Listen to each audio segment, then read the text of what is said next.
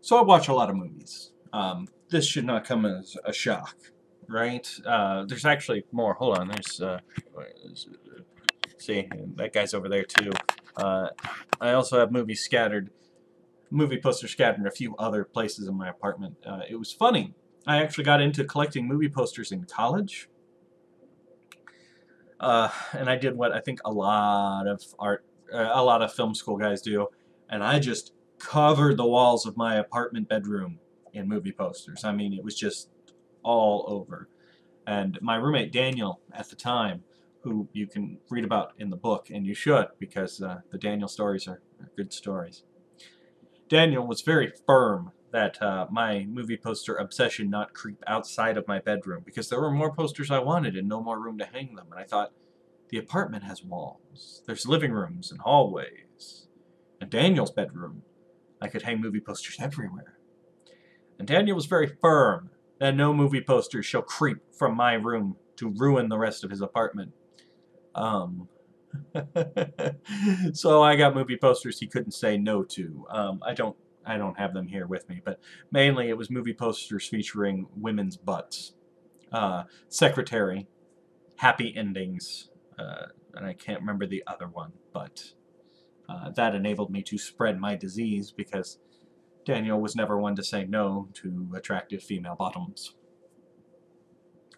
So I got quite a few movie posters. But that's not the point. We are here to say I watch a lot of movies. Like a lot of movies. And every now and again, somebody wants to ask me what the worst movie I've ever seen is. And I'm going to guess it's because I watch a lot of bad movies. And I enjoy a bad movie from time to time. I like taking a trauma film and popping it in the player. Because you know what you're in for. With a trauma movie, it's going to be horrible acting, ridiculously bad special effects, and a lot of breasts. And there's something nice about knowing exactly what you're going to get. I love bad movies from time to time. Some of the stuff I do on WTF Cinema is because of my love of bad movies. So sometimes I get asked, what is the worst movie you've ever seen? And it's Meet the Feebles. It's Meet the Feebles. It's Meet the Feebles. God, it's Meet the Feebles. I'm stuck in a loop here, sorry. Oh, wow, that movie. For those of you who haven't seen it, Meet the Feebles is basically The Muppet Show, but adding in a lot of sex, drugs, and a little bit of cannibalism, right? Also reducing all of the production value because all of the characters in that movie look like nightmare fuel, man.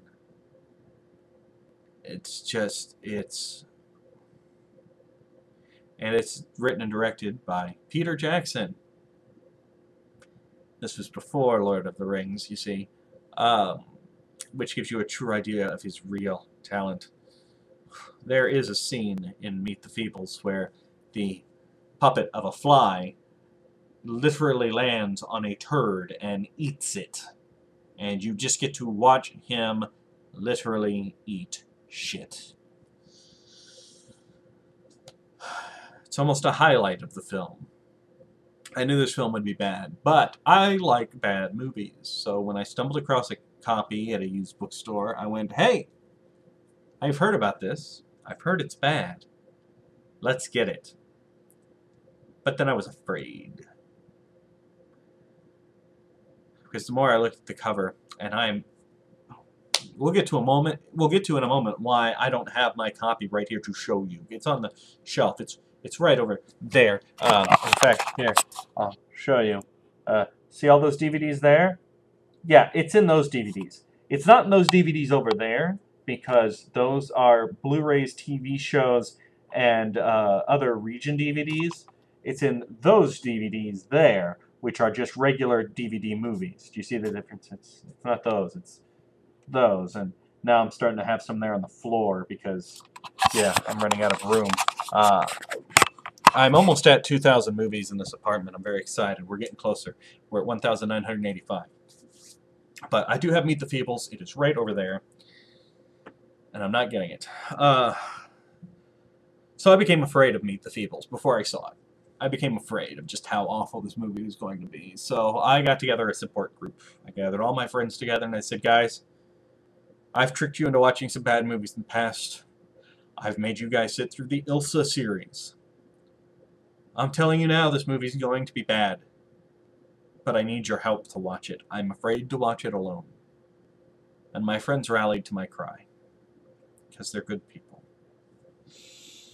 And so, my friends and I watched Meet the Feebles. And it was horrific. It was bad. And my friends made me promise never to make them watch anything like that ever again. And ideally, I would like to get rid of the movie. I really would. I'm a pack rat, but I'd be okay with getting rid of that one. But I have a fear. I have this image in my head of me disposing of Meet the Feebles, throwing it away, setting it on fire, burying it, maybe all three, and then coming home to find it sitting on my living room table. There it is, unscarred, sitting there, mocking me. And the second that happened, I would have to kill myself. The second Meet the Feebles came back from beyond the grave to haunt me, I could not go on living. And so, since I have that fear, it sits on the shelf with all my other DVDs. Its constant presence, a little pocket of misery in my life, just sitting there, mocking me with its existence. It knows I'm afraid to get rid of it. It knows it beat me. And then, for the 50th WTF Cinema, I did a fun little bit where I got movie posters of some of the movies I've reviewed, the bad ones. And for fun, I made one of them Meet the Feebles. And the poster, if you go and watch the 50th anniversary, the poster is as nightmare fuelish as the movie. It really is. It's bad. And now I'm afraid to get rid of the poster. For the same reason. If I throw that thing away, I am deeply concerned that I will come home and it will be hanging on my wall and I will have to kill myself. So now, for the rest of my life, I am stuck owning Meet the Feebles and a Meet the Feebles poster. And a small amount of dread lives with me every day. Because there's nothing I can do about it. Thank you, Peter Jackson, for ruining my life.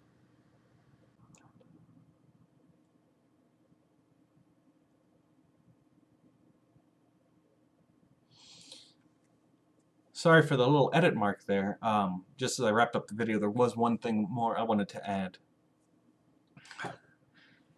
If WTF Cinema ever hits 100 episodes, and it may take me 20 years, but it probably will. I'll say this. God, saying it out loud makes me feel committed to it. When WTF Cinema hits 100 episodes, the 100th episode will be a review of Meet the Feebles.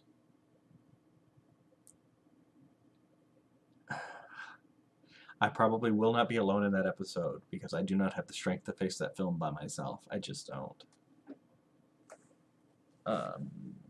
Maybe Gary and his wife will join me, although I doubt they'll be willing to sit through it either. But so there's that to look forward to. We've done 50. In 50 more, you can actually watch a man's sanity be ripped from his brain as I do a review of Meet the Feebles, good and proper for WTF Cinema. So there's something to look forward to. The things I do for you people.